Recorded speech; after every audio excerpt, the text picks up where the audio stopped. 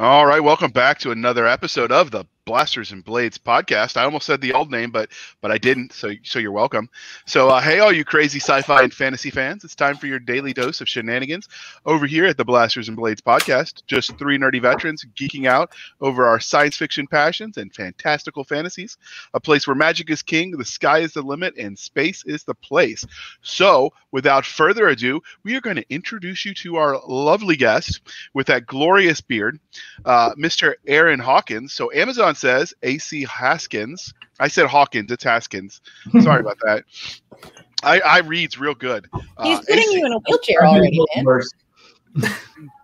So AC Haskins, Aaron is a former armored cav officer and combat veteran turned economist and business strategist and occasional firearm instructor. He has lived a long life. Has a lifelong love of speculative fiction. See, this is why I normally let the guest do it. Having written his first science fiction novel as a class project in the 11th grade, he has interests include, but not limited to, ancient and medieval history, mythology, applied violence studies. I like that. Tabletop gaming and theoretical economics, where he lives in Michigan with his wife, two cats and a dog. And I've got to ask, but what was the first novel? It was a sci-fi, like autobiographical far future thing that I wrote. Yeah, essentially we had to do this junior project for my gifted English class, and that was what I decided to do. And it was like a novella about 50,000 words, but got me a A or an A-, something like that. Good enough. Do you still have it? 50,000 words. I do have it somewhere. I know my dad has a copy of it somewhere. I don't know if I still do. Fair enough. Okay. So if you were going to introduce yourself and not stumble over your words like a drunken person, I swear I'm sober, people, what would you say about you, Aaron? I am a bit of a dick. Well, you were an officer. It goes with the territory. Exactly. Hey. Easy there, Soren. Whatever. I'm a giant geek who likes guns and history and economics and math. Oh, Riker. I think he puts Riker's beard to shame. He does put Riker's beard to shame. Yeah, he's like a cooler version of Bill Riker. So let's cool it with that comparison. Thank you. So, by the way, congratulations. I haven't talked to you since you got married. Well, thank you. Yeah, it's been a weird year for everyone. I think I posted when you posted, like, congratulations, but that doesn't really count. Yeah, I mean, it's like it's been a while since I've seen anyone in person, so Fair enough. So, speaking of having seen people in person, so we'll start with you, Cisca. How did you meet the one, the only, the man, the myth, the legend, Mr. AC Haskins? I met Haskins at a Dragon Con room party, actually. Actually. Nope. So, yeah, no, that's actually the first time you remember talking to me, because you were that makes sense. Rather into your 20-ounce arm curl workout. We'll say that. Libations were involved. It's me. Libations are generally involved in some way. What, a Dragon Con at a room party? They don't have revels there. But yeah, no. So that's where we met, but we actually talked more at LibertyCon one year. Yeah. A couple years ago when you were trying to get the Andromani Navy going in the David Weber Honorverse group. Yeah, that ended poorly for me. I don't even know what that means, but we'll go with it. It's okay. You don't need to know what it means. Don't ask, don't tell. Inside jokes are fun.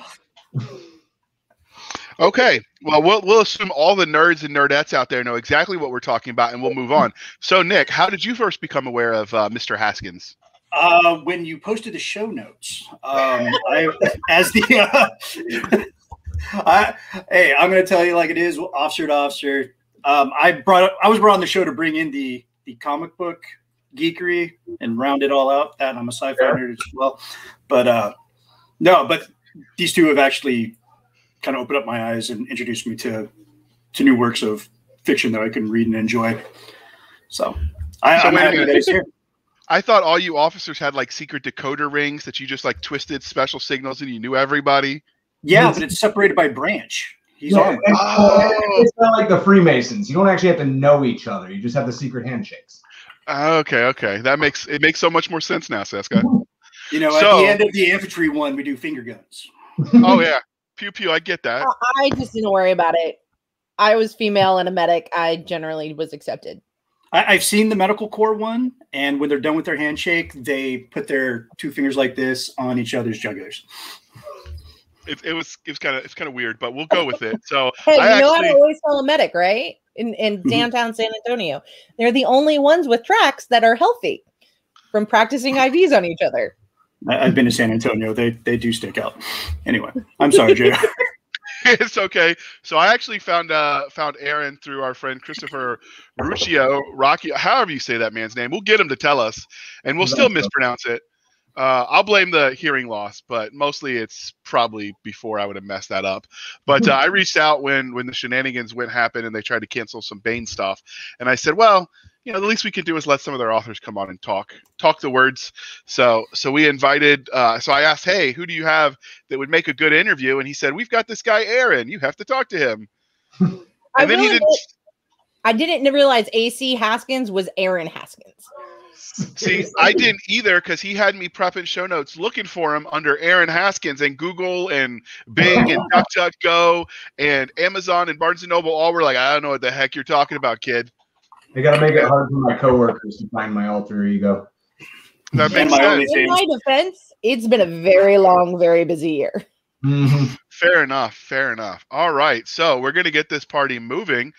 Cisca, your favorite question, or one of them, is next, and I'm going to let you ask it. Religion. Star Wars, Star Trek, or Firefly? Firefly, but with caveats.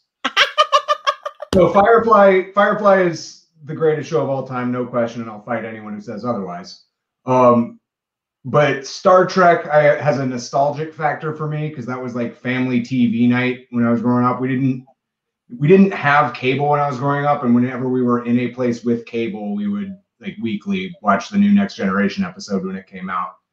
And then Star Wars has a special place in my heart just because of the what is now Legends, but what used to be known as the Extended Universe, or Expanded Universe, whichever it was.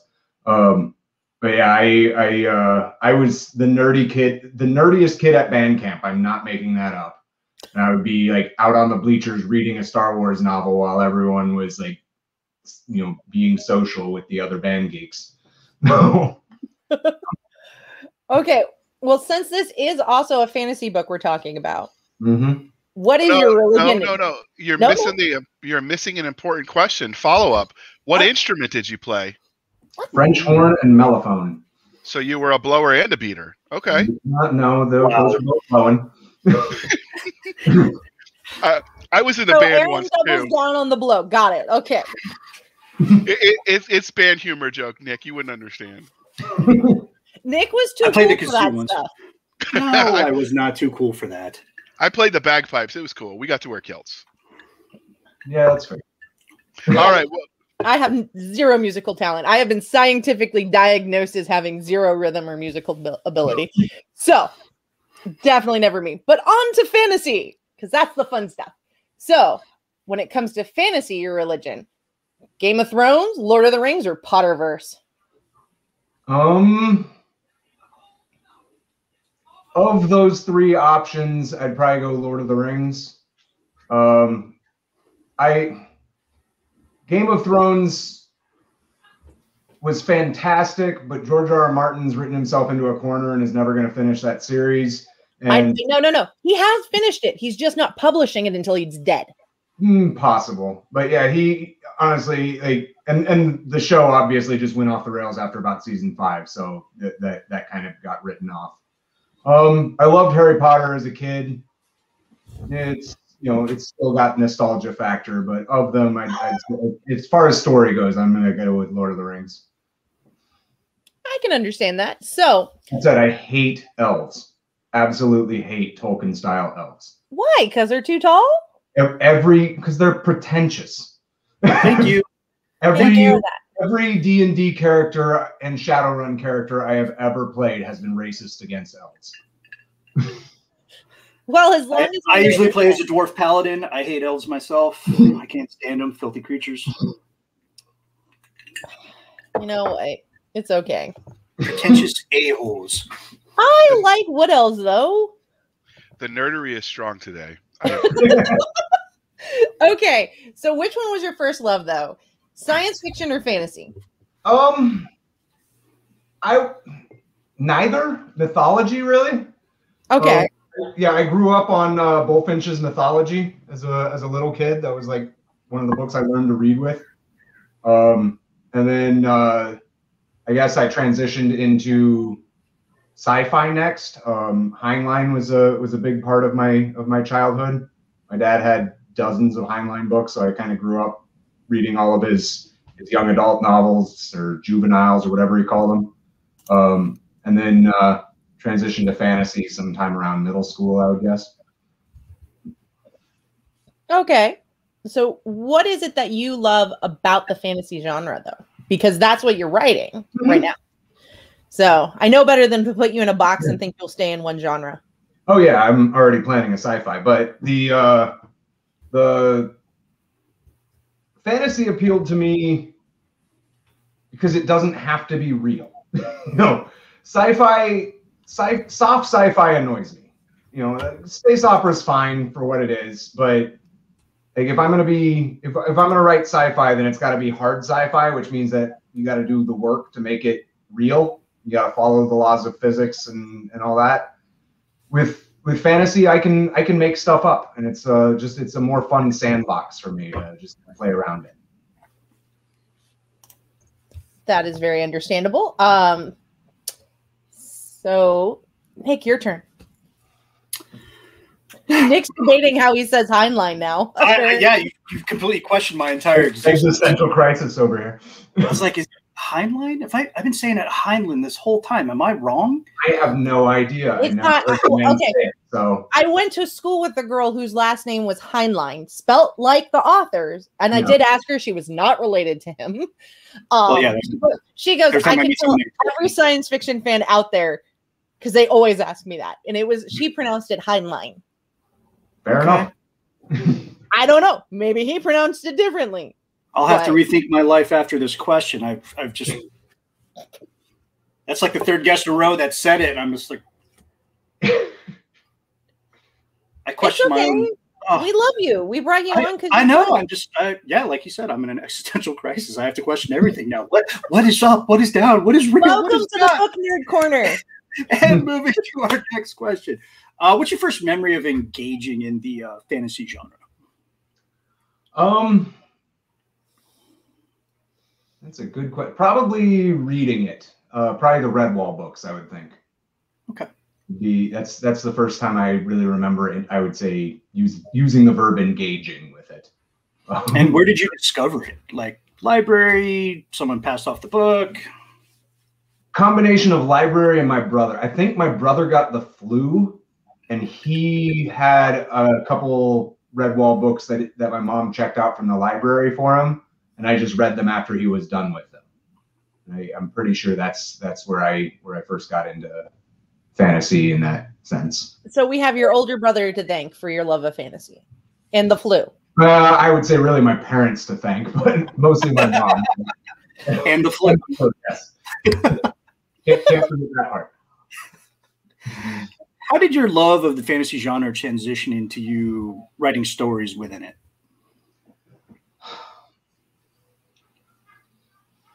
I get bored with fantasy these days. Like it seems like particularly like high fantasy story is the same. You see the same tropes over and over again.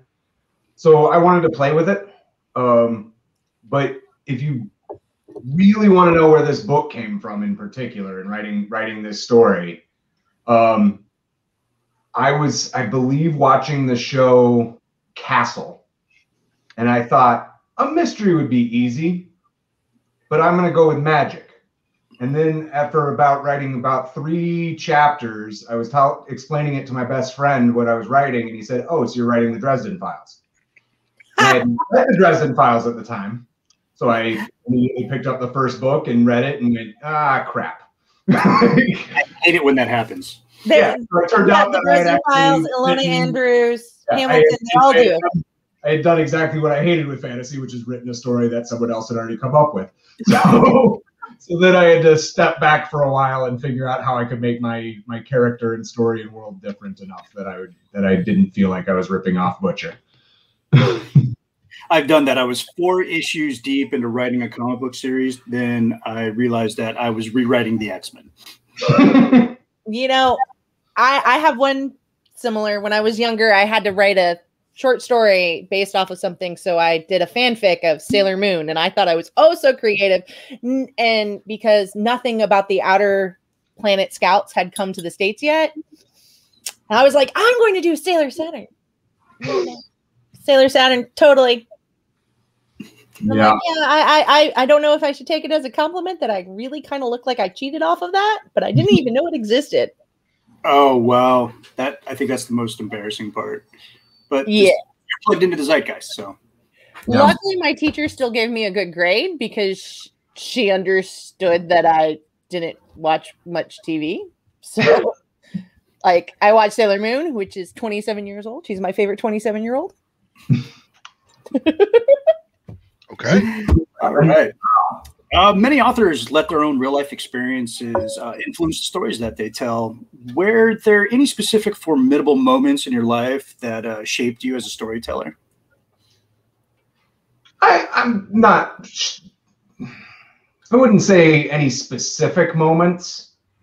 I definitely, some of my experiences in Afghanistan definitely bled into this book. And that was kind of a deliberate choice because a significant chunk of this book I started writing while I was in Afghanistan. So it was a lot of the cynicism and just bitterness and frustration that I felt at the time kind of bled into the character. But yeah, I wouldn't say anything specific. I tried very hard not to write a Mary Sue character, and I think I succeeded because no one in their right mind would ever want to be Thomas Quinn.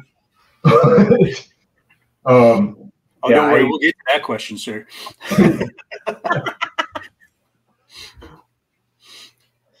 Okay. That was a good answer. My love of Scotch has played into this character. I love Scotch. Okay. I just want the hold on. Real Scotch in the book. What? So I was talking with another writer friend and we were discussing something. But do you feature a real Scotch in the book? Like when you're talking about a Scotch in it, I haven't read it all yet. Sorry. Yeah, no, that's fine. No, several. I actually got the feedback. My dad was one of the first people who wasn't an alpha or beta reader to read the book because I sent him a copy before it actually hit stores. And his feedback for me, like, you know, he liked the book and he had, you know, good things to say about it. He said the one real criticism that he had was, maybe I mentioned specifically which whiskey the main character is drinking too often. Which, you know, like when I'm writing it, that's weeks apart, so I don't even notice that. But when you're reading it, it's like that was, you know, 20 pages ago was the last mention. So it's repetitive. And let the record. I've had other people tell me they enjoyed that aspect of it. So I guess it depends on your opinions of Scotch. I think it depends on how much of a Scotch drinker you are. Mm-hmm. Let the record reflect it was the guest that brought the booze up this time. Just throwing that out there. We might have had an episode where we were a little tipsy, maybe. In theory. The guest thought it was a good idea. I definitely was. All right. So speaking of the military, since your bio mentioned you served in the U.S. Army as a cav officer, don't worry, we do forgive you. We ask all of our authors who also served in the military this question, but how do you feel like your time in the Army affects the stories you tell? I kind of answered that a bit in my last my last answer, I think. But that was very direct to this novel. I'm talking more broadly. I'm assuming that since this is published, you're already moving on and writing more things. Yeah, no. So I would say, you know, I definitely don't want to write myself into a corner where every character I write and every story I write is about the military. but I would say that something that I will be unsurprised if it's a recurring theme in my stories are military bureaucracy is awful. Yes. Military leadership is very hit or miss. And that was awesome. And yeah. Oh, there's a reason I got out of the military. Let's say that.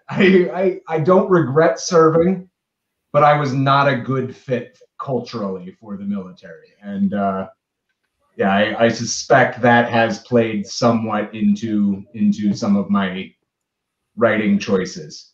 Other than that, though, I try very hard to make the action sequences, any firefights, anything like that, realistic. Even you got to allow for the existence of magic in this book, but even then, I try and make it so that it's we don't have utterly ridiculous gunfighting and people doing physically impossible things beyond what are allowed by the rules of magic in the universe.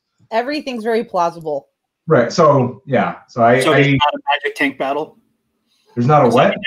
I would be down for a magic tank battle. Dude. There is not a magic tank battle, but there will definitely be. I'm writing a short story for this that's due this summer that will definitely feature a tank battle. Count me in. I'm sold. I don't think it's not going to be magic though. Sorry. All tank battles are magical. All tank battles are magical. You beat me by just a fraction of a second. That is very not true. So do you ever draw from people that you knew in the military when you're writing? Oh yeah. Yeah, I've definitely written a couple characters who were not in the novel, but definitely in short stories, and the one I'm currently working on. There's definitely people who I served with are influencing some of the characters. For good or bad? Oh. Dude, you went a little high pitch right there, guys. Yeah, it's not bad in the sense that they're like bad guys or I'm trying to make them dicks, but they're probably dicks. Yeah. The shoe fits. Wear it. Exactly. Trust me. When they ask me, there's a lot of people that are in my comic book universe. They're all dicks, but they're my friends. I don't know. JR convinced me that writing would be fun because you can kill people in it. So. Oh, it's very cathartic. All right. So so far, every guest has agreed with you, JR. It is, but we'll get back on track. So does your time in the service affect the kind of stories you engage with as a reader, consumer? So we've talked about how it affects the stories you tell, but how does it affect the stories you read? It makes me very critical of authors writing about the military who don't know anything about the military. I would say I'm definitely drawn to certain archetypes that are very heavily influenced by my military experiences. So the grizzled old battle-worn veteran, the shamming specialist, the sarcastic junior NCO, like whether the character is actually in the military or not, I think that I'm very drawn to the archetypes of people that I know from my experience in uniform. All right, next one's you, Doc. So transitioning from this side, let's talk about things from the fan angle. Have you had any cool fan art or a picture of a cosplay? Because we really haven't had a con since you published. Yeah, no, the book actually hit shelves 2 weeks ago. So no, I have not seen any cool fan art. Well, I don't know. I know some of your friends. I could see at least one of them whipping something up. Not as yet. No. So that's a challenge to all of his friends. You got to do something. So, have you spotted your books in the wild yet?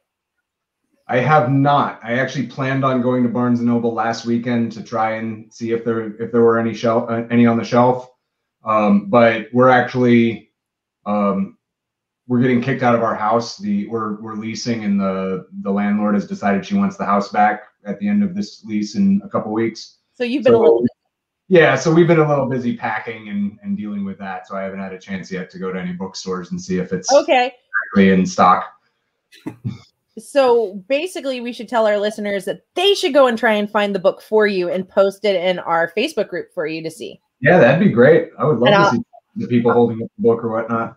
I'll make sure you get tagged if they do. Yeah, and I haven't had a chance to do any book signings or anything yet, but I have had one friend mail me his copy of the book with return postage requesting I sign it. So that was kind of cool. You slip a 20 in there? I did not.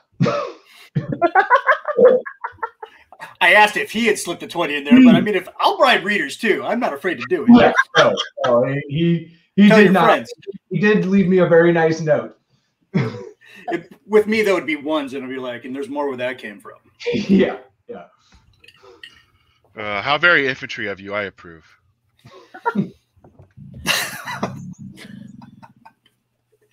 All right. Still on. So, we like to have fun. Okay. So I guess that would also be your funniest interaction, or do you have another funny interaction? Because I mean, we can still interact virtually, right? Yeah, I can't really say I've had any weird or funny interactions with fans yet, because I don't think I really have fans beyond people I already know. Because you're a baby author. And yeah, I mean, I have weird or funny stories with friends of mine who, you know, I knew before they became fans. But yeah, I think it's still too new at this point to have any fun stories on that. Sorry. That's all right. Okay, so this is where we're going to talk about everything that is Aaron A.C. Haskins and what he has written. Can you tell us a little bit about your bibliography? What's out there already? It's short. Short's better than non-existent. Yeah. Well, so there is, yeah, my debut novel just came out, Blood and Whispers from Bane, hit store shelves 2 weeks ago, literally exactly 2 weeks ago, March 2nd. And then other than that, I have 3 short stories out in the wild. My first one I co-wrote with my friend Chris Smith in Michael Z. Williamson's Freehold anthology, Freehold Resistance, I believe it's called. Yeah, I think that's the one. That's like a novel that's made up of independent short stories that all kind of tie together into one big story. Oh, cool. He and I wrote a fun short story that was kind of a Freehold take on Kelly's Heroes meets The Hunt for Red October. So that was fun. And then other than that, the other 2 that I've written are both in the same universe as the novel. So there's one that came out last year in an anthology called Supernatural Streets that is a kind of a backstory to the novel's narrator and protagonist.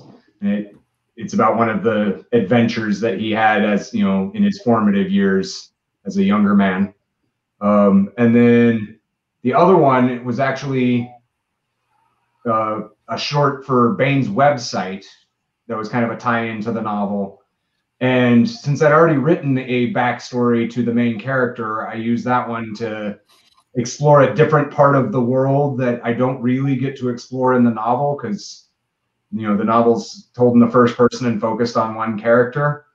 So that particular short is about a gang of magical homicidal drug dealers in 1980s Philadelphia. So that was fun.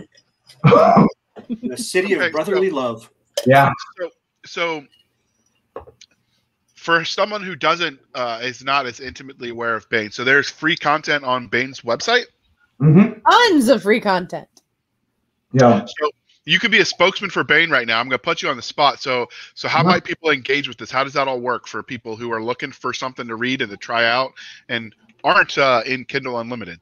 Yeah, so you can just go to Bane's website, and then every month they post a free story by one of their authors. And then when those stories pull off the website, you can usually get them in the monthly bundle of fiction that they have available. which is usually available, I believe, for a low price. It might even be free. Honestly, don't quote me on that. I am not an expert. Bundle's about the same price as a hardcover, Okay. and you get a bunch of books in it. Yeah, so he's asking you because I always rave about Bane, and he's glad somebody else is talking. Yeah, I'll be honest. I'm not the most conscientious author in the sense that I don't. Bane has historically had a massive interaction with its reader base through they were one of the first publishers that had their own forum called Bane's Bar, which recently was the subject of a lot of controversy. I'm a member. I've never really been an active participant of it. So yeah, I'm probably one of their naughty authors in not actually interacting with the fans the way that a lot of them do. But yeah, there's also thousands of really good quality, bestseller quality free books on their website. Yeah, and like you can go get their free libraries for a lot of their backlog. They have deals. They have all sorts of. They have contests that you can enter, like writing short stories, and they'll publish you and give you money for it if you win. In fact, so they're very interactive with their fans. I'm not as conscientious about that as I probably should be, so I can't. In fact, they're currently running their annual fantasy convention, writers contest, their fantasy writers contest. Yeah. And then the other thing that's really neat, if you really love your authors, Bane, if you buy the ebook from Bane, they get it's DRM free in whatever format you want, and they give a higher percentage of royalties to the authors that when they're through the. Very nice. Please do. I know lots of different things. I get fascinated by the gears of how things work. Oh. And if you're going to explain to me gears, I'll sit there and listen to you. Don't ask me to be a mechanic, but any kind of gears on how systems work, I'm good. Yeah. So this might sound like this episode is sponsored by Bane. It is not. We are a free podcast. We pay out of pocket for everything. So if you want to throw a few shekels our way to keep the lights on, we've got the buy me a coffee. Just put in there for the podcast, and it'll go towards the upkeep because StreamYards isn't free, and some of the hosting platforms cost a little bit of money. Dane wants to kick down a couple of ducats, keep us rolling. and if you're listening, if you like Nick's witty sense of all things gruff, you can go buy his comic books. No, we're not here about me. We're here about. But AC now Haskins. that hold on, we've had our commercial. Now we're going to get back to AC Haskins, and I think it's your question now that I've derailed everything. It absolutely is. For my fellow co-host here, hijack the entire segment, which we do all the time. All right, so let's talk about Blood and Whispers. Yeah. Where did you get the premise for this universe? So, like I said, I started off accidentally ripping off Jim Butcher, but no, it was in undergrad. I focused on ancient and medieval history, and I actually wrote my thesis on Irish Druids in the early Christian period, and studying Bronze Age Irish history. A big part of it is studying Celtic and Viking folklore and mythology, because obviously the Irish were Celts and the Vikings had a very heavy influence in pre-Christian, early Christian Ireland. Well, I guess early Christian mostly. And so when I decided I wanted to write a mystery, I didn't want to just write a normal mystery. I wanted to somehow incorporate all of this folklore mythology that I had studied. May as well not let that degree go to waste. And so I set out to incorporate a lot of Celtic mythology and Norse mythology into my story. And I ended up actually, if you read the book, you discover that I kind of combined the pantheons a little bit, which is fun. But I didn't want it to just be, those two pantheons are very overrepresented in modern fantasy and urban fantasy. So I set out to try and incorporate some other cultural aspects too. So we have some Russian fairies, and we have some German dwarves, and there's some references to Jinn and references to actually some Native American demons, fun things like that. So that's really cool. One of the supporting characters is the grandson of a voodoo priest. So yeah, it was just I was trying to essentially take this initial core that I wanted to explore and expand it to explore a bunch of different cultural mythologies. Well, I think that's really cool because a lot of writers, when they pick a mythology, it becomes the main mythology for their entire universe. And what you're describing is you took all of these world mythologies and merged them into a cohesive universe.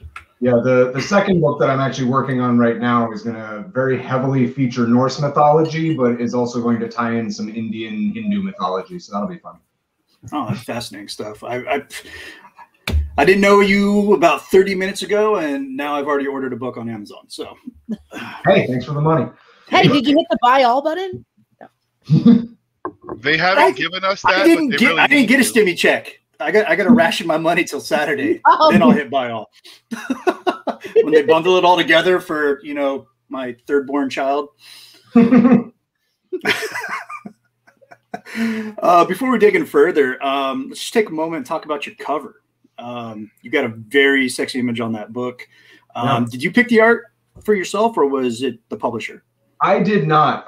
So Tony Weiskopf, the chief publisher at Baen, she really liked surprising first-time authors with covers. I think that's kind of her thing. And unfortunately, this past year, obviously, there were no conventions that she could surprise me at. So she sent it to me as an email. But she reached out to Todd Lockwood, who is one of the premier names in fantasy art, and got him to do my cover, which is a massive honor. And she sent me the initial artwork for it, and I loved it so much that I actually had to go back and edit, I think, 3 scenes in the book to match the cover so that it wouldn't be inauthentic. Wow. Did they send you a print or a lithograph of the cover for you to frame and hang in your office? They have not. No, I actually probably need to ask for that. Oh, definitely. Don't push it too far and ask for a signature. So, if you go to a convention where Baen is at, they do a road show, and they have these big posters on foam core boards. Yeah, that they will hang the posters at the road show, and sometimes that's the first time the author's seen it. Yeah. They do tend to give them to the authors afterwards, or they give them to people who hang them at conventions for them when they're not there. Yeah, but this past year there were no conventions, so she couldn't do that. So I just got it by email. So, yeah. But I mean, that's amazing. It is really awesome, and that'll be great framed. Yeah, no, it's such cool art. Yeah, I seriously, as soon as she told me that, or as soon as she showed it to me, I was like, yeah, I got to go edit a couple scenes because, I'm not going to ask him to change the art to match my current boring description of this room. I'm just going to make the room cool and match the art. It's almost a depiction of me every time I finish writing a comic book, but instead of the background being what it is there, it's just going to be just comic book collectibles. Right. Following that, what do you think makes a good fit for the genres you write, science fiction, fantasy in general? I'm not sure I understand the question. Jerry, you want to chime in? So you write, this is sort of urban fantasy. Yeah. If obviously you like your cover, but if you were speaking of your genre more broadly, what do you think makes a good cover? Oh, makes a good cover. Okay. So my particular the genre that I wrote in is urban fantasy, but it's kind of like a gritty, hard-boiled, almost noir-esque character in that. So yeah, I think several of the elements of this cover actually match really perfectly to that genre. He's got alcohol in it. He's clearly depressed. It's dark. He's alone. And then there's a bunch of random. I believe someone described them as D&D tchotchkes on the shelf. So it's clearly fantasy. And it's clearly about a depressed guy who drinks alone. And I think that pretty much tells you all you need to know about the book going into it. Oh, and there's a laptop, so you know that it's in the present. I think he just dug into my life and wrote my story and then added some cool stuff. Made it interesting. All right. Drinking alone? That sounds like Nick. All right, so let's move on to the book itself. So if you were going to give a 30-second elevator speech, what would it be? Go, no pressure. Alcoholic, broken down, old veteran sorcerer wants to be left alone and ends up getting forced into saving the world when he really doesn't want to and doesn't care about it. The reluctant hero. Those are my favorite stories. Exactly. No, I absolutely love the formerly idealistic hero turned into a cynical, bitter old man. So like a lot of vets. Yeah, exactly. And in his case, he is a veteran. I explicitly made him a veteran of several magical wars and law enforcement, police actions, if you will, who's essentially taken part in a lot of atrocities and no longer thinks that he's a good person or worthy of redemption. It's kind of a redemption story in that, from that starting point. So what makes your novel Blood and Whispers special? What makes it stand out, do you think? There's no, it's often said, and I agree, that there's no truly new stories being told. Virtually every story that can be told has been told in one form or another. And what makes something unique and new is the way that we tell it. So I would say that it's just the way that I put the various tropes and pieces together. If you want to look for commonalities, there's a lot of commonalities with the genre, with the tropes that you see in the genre. It's clearly a Celtic themed magical world. He's a sorcerer who's helping the police solve a murder mystery. But at the same time, he's this broken down old man who just really wants to be left alone. He crawl up in a bottle of whiskey and not have to deal with anyone ever again. But then he's got to saddle up and ride once more. So yeah, what makes it unique, I think, is just the way I put the pieces together. And that's really what writing's all about, because what do they tell you when writing fiction is that there's only 9 stories a person can tell. Right. It's finding your niche and being able to reinvent that wheel that makes it attractive to newer audiences. Yeah. So I tried to make a fun, relatable, but he's not a character anyone would ever want to be, but he's someone that a lot of people, I think, can relate to, at least in general. They can understand him even if they don't want to be him. And it's a world that I think will look familiar enough to people to get their interest, but is put together in a unique way. I don't think anyone's ever combined the Norse and Irish pantheons the way that I did. And outside of a comic book, no, absolutely not. Yeah, and then the supporting characters, I think, are I tried very hard to make them real people. They're not just kind of wooden backdrops for the story to play out on. I tried to make them real, unique individuals who have their own stories and people can relate to. And as I mentioned before, I try very hard to make the action sequences realistic yet entertaining. Okay, well, you mentioned some tropes earlier. So what tropes do you feel like from the fantasy genre are best shown in this novel? Apart from the ones that I've already mentioned around the character, he definitely shoots fireballs. I'd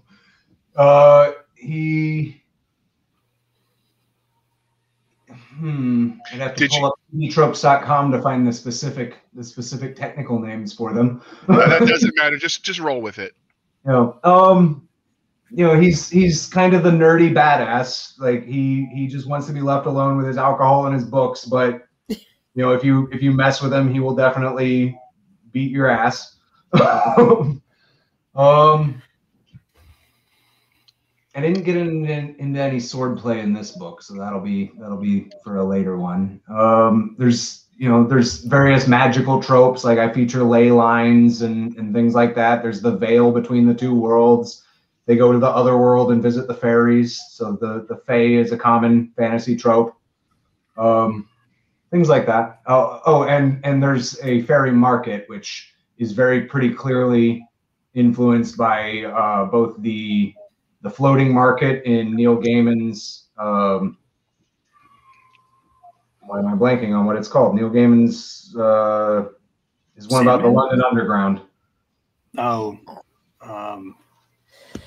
I don't know. I'm not. I mean, Gaiman's awesome, but I'm not I haven't devoured his books yet. Yeah, literally blanking on the name of the book, but yeah. We'll move on.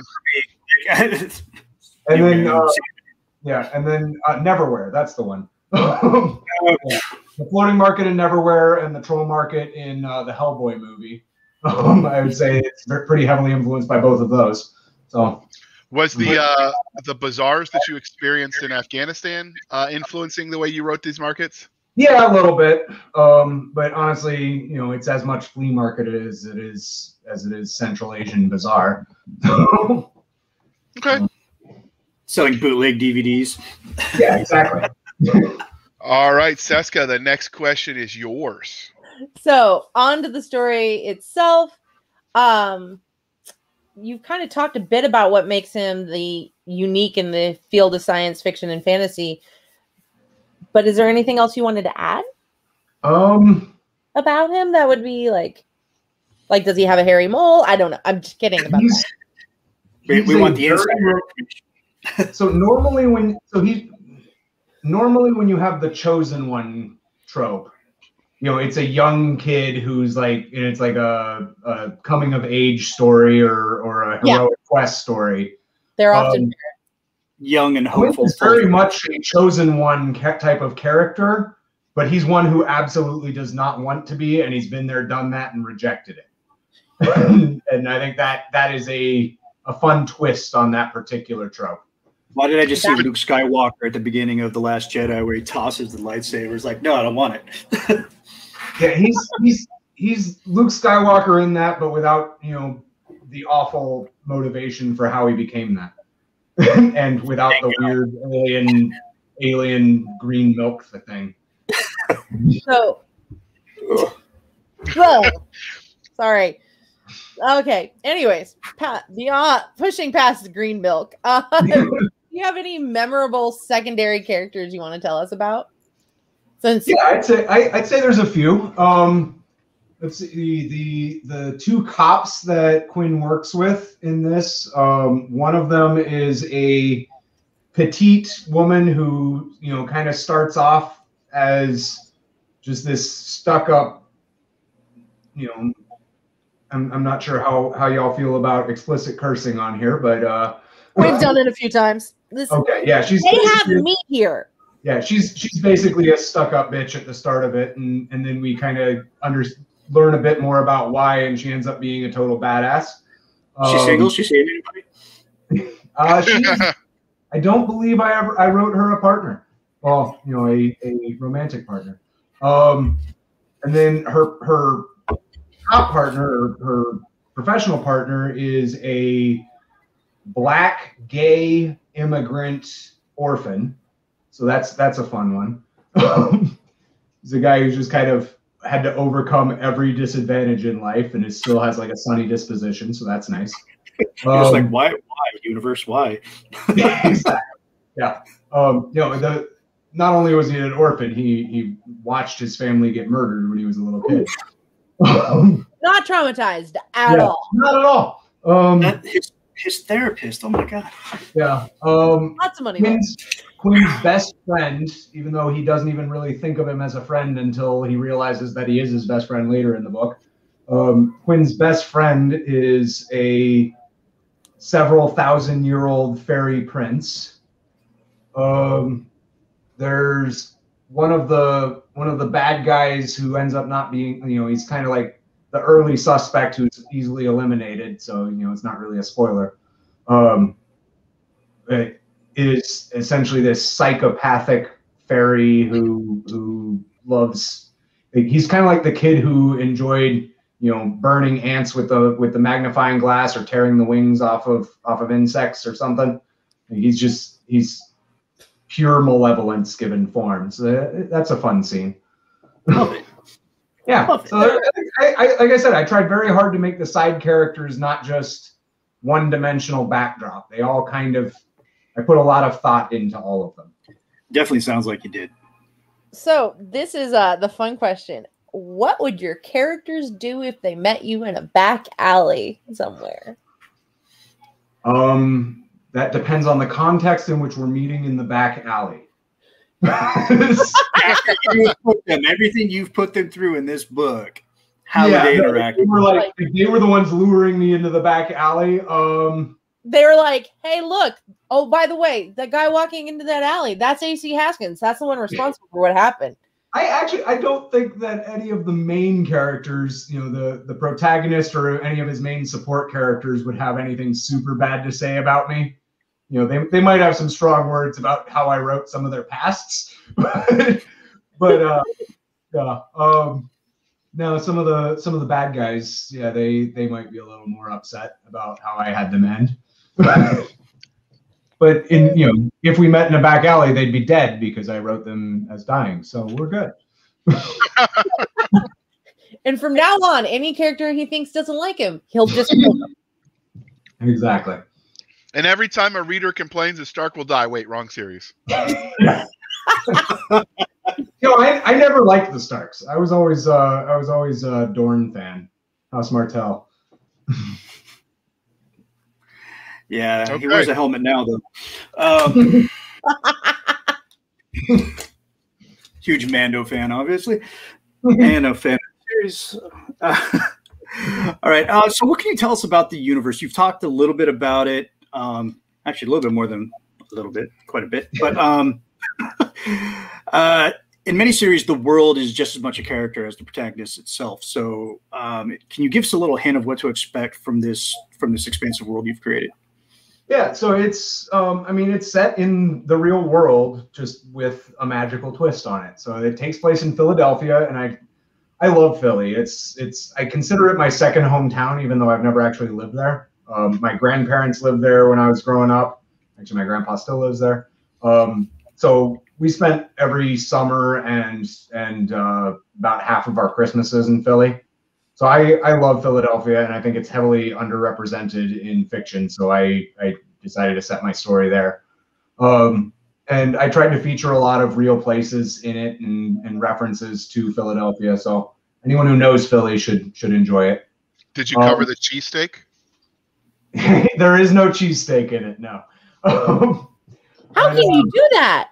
Yeah, no, he's Quinn's an old guy. He doesn't do new foods. Yeah, and then I like every location that occurs in the real world is either a real place. Like he goes and visits the monastery of Saint Mary in the Sinai, which is supposedly where they have the Moses's original burning bush, and is at the foot of the mountain. I've been there. It's at it's right next to St. Catherine's Cathedral. Yeah, St. Catherine, not St. Mary. You're right. That's the one. No, I wasn't trying to correct you, but yeah, it's a cool place. No, it's honestly, I've never actually been there. I've only read about it. So if you ever go, there's a stairway in the front, which is hard to climb. But if you go to the back of the mountain, there's an easier trail. Fair enough. Well, he doesn't actually go up the mountain. He just goes for the library because it's got one of the oldest libraries in the world there. Oh, and you can tell by the smell. I mean, not in a bad way, but you know how like old books smell. Yeah. I want to go. Yeah, so cool. An old library. I'm excited. I think my favorite old library I've ever been to is the one in Trinity in Dublin. Right. So he goes there. Like every place that is a named location in the book, is a real place, or it's in the other world. And the other world is obviously heavily influenced by Irish and Celtic mythology. I mean, that's the name itself comes from Irish mythology. But in this universe, it's the land of the Fae, and all of the Fae live there, regardless of what pantheon we're talking about. And in this universe, essentially every pre-Christian religion, every pantheon that you see is some variety of fairy. So we have the Olympians, we have the Egyptian gods, the Neter, we have the Norse gods, we have the Irish gods, we have Hindu gods. They're all the Fae in this particular universe, and they're native to the other world, although a lot of them live on Earth. And so that was a fun part of the universe to write, and a big piece of the story is kind of the relationship between those two worlds. Awesome. All right. Blood and Whispers appears to be a standalone novel.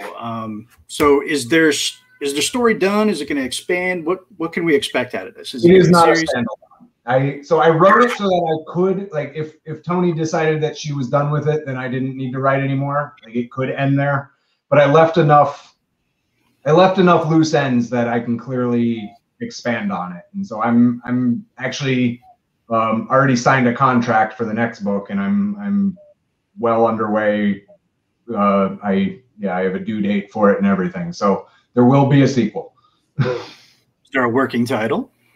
There is not a working title. It's literally currently called Untitled Thomas Quinn Novel 2. Will you correct your grievous error and not including the Philly cheesesteak in the City of Brotherly Love? There will probably be at least one Philly cheesesteak, yes. Okay. Do you It's meat and cheese. It's amazing. I love cheesesteak. It's one of my favorite food. I'm very disappointed that I can't get a decent Philly cheesesteak more than about 50 miles from Philadelphia. I have tried. It's terrible. Because they want to use like shredded cheese instead of cheese. Yeah, or like mozzarella, or the real issue is the bread, because what makes a proper Philly cheesesteak is the fresh Amoroso roll, and you really can't get that outside of Philly or its immediate environs. I remember I was actually in New York for work once, and I discovered a bar that it was a Philadelphia bar, and they got Amoroso dough shipped up to them, like trucked up to them every morning from Philadelphia, so they could make proper cheesesteaks. That's a really long drive. So Pat's or Gino's? So actually, my uncle and I once went there, and we got one of each, and then we each had half of them and compared. And I like both. Me too. I was told that was heresy when I lived there. Yeah, no, I could take one or the other. I enjoyed both. And it was packaged in dry ice and shipped over to us in Iraq. And my roommate was gracious enough to share a smidge. So when you lived there, since we're talking about the setting and it's set in Philadelphia, did you make the run up the Rocky Steps?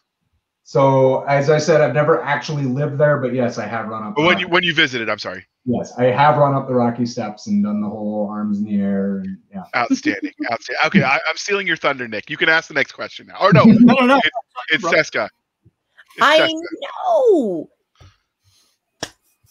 Aliens and fantastical creatures. So I assume you have some because it's fantasy, right? Mm-hmm. So what kind can we expect? The Fae are pretty heavily involved. So we have various types of fairies. The main ones are what I titled the High Fae, or the what the Irish call the Aesheath. Which basically those are the ones that I said, like every major pantheon was one of them. But there's also lower Fae where we have like there's a Rusalka, who's a Russian fairy that are known for kind of seducing and drowning men. And there's a Puka, who's an Irish shapeshifter fairy. So there's various types of fairy. So in the universe, there's also like monsters that are created by curses. Mm-hmm. They don't feature in the book as much. They do feature in that short story I mentioned about the drug dealing monsters in the 80s. So yeah, there's actually several magical species that are native to Earth and humans have just kind of overlooked because we're not superstitious. Like the Nibelungen are Germanic dwarves who live in the Black Forest, and they, they're every German stereotype ever except anti-Semitism. Lederhosen? Do they have the Lederhosen? I didn't describe how they dress, but they are the ones who run the trains and run the taxis and make sure everything happens on time in this universe. So it sounds like you pulled a lot. What? Will not always wear the Lederhosen. Yeah. So it sounds like you pulled a lot from lore around the world. Is there anything you made up or like this is the AC Haskins special on it, and how did you come up with it? Food poisoning, a night of too much scotch, or just a what if? Let's categorize it properly, Cisca. I don't think there's anything that I just made up whole cloth. I tried to have some kind of basis in mythology or lore for everything that I put in there, but I made it very clear and even have one character at one point explicitly say that,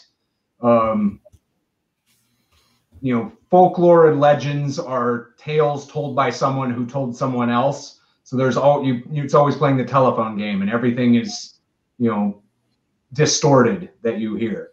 So that was kind of my out for not being strictly true to what you've heard in folklore and mythology. Okay. That I could always put my own twist on it and say, oh yeah, the reason that you heard differently is because you heard a story told by someone who told someone else. Yeah, I mean, mythology and folklore is inherently a oral history, which is definitely doing. Yeah, so I got to play around with it, but I don't think I made anything up just completely whole cloth. No. Is there any mythical creature that is not in this book that you are really looking forward to putting into future books? Like a personal favorite that just didn't quite make it into the confines of the story. Folk and elves. Yeah, so there's one, and I'm actually blanking on what they're called. Yeah, not token elves, definitely not. I'm blanking on what they're called. It starts with a V, and they're a kind of hybrid vampire, werewolf, undead thing from Slavic and Eastern European mythology, and I am looking forward to including them in the next book. Okay, that was a good follow up. Hold on, I found it. Is Vry Kolakas? Yes, that is it. Yes, because that's actually the Greek name for them. You broke up for a second, Aaron. You said what? I believe that's actually the Greek name for them, but yes, it's the same concept. Okay, cool. Yeah, it's very similar to whatever the Balkan name or the Slavic name for them is, but yeah, it's Vrykalakas or something like that. Yeah. I put a lot of words in this book and in other books that I have no idea how to pronounce. It's just, Your poor narrator. Yes. No, so there is going to be an audio book, and they have not contacted me at all about how to pronounce anything, so it's going to be interesting. A lot of calls. Sorry. Wow. Okay, well, so with historically accurate things, they already know how some of that works. Yeah. So, but yeah. So, was there anything about Blood and Whispers that we didn't ask before we wrap this up that you want to tell us about?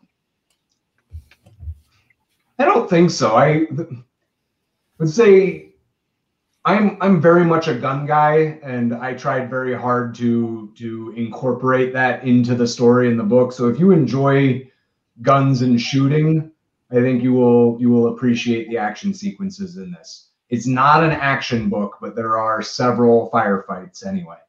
So what you're saying is that fans of Larry Correia would be okay with this novel? Hopefully. Like I said, it's not an action book. It's definitely a lot less action and shooting than in Larry's books. But what is in there, I tried very hard to make both realistic and yet entertaining. Okay. I'm gonna start asking him what products he put in his hair because it's magical, along with that beard. I mean, I was going to ask I put in my hair, it's Hans de Foucault quicksand. Thank you. Now I don't have to wear a ball cap every time we're on. Okay, so you said you were a gun guy and you included some of that. That's for you there, Nick. You said you were a gun guy and you included some of that in this story. So do you have a favorite weapon? Not really. For me, weapons are tools. So it depends on what it is that you're trying to do. That said, my daily carry is probably my P365. I occasionally strap on a J-frame if I don't feel like putting on an undershirt because the P365 has a very rough pistol grip and it chafes. It chafes. I don't have an undershirt. So, yeah. I will say this, not to sound like I'm hitting on you because I'm not. You've posted pictures in the past, a couple years ago, where you were talking about dressing with it. Yes. You do a very good job. I try. So. Yeah, I actually had an Instagram for a while that was essentially showing.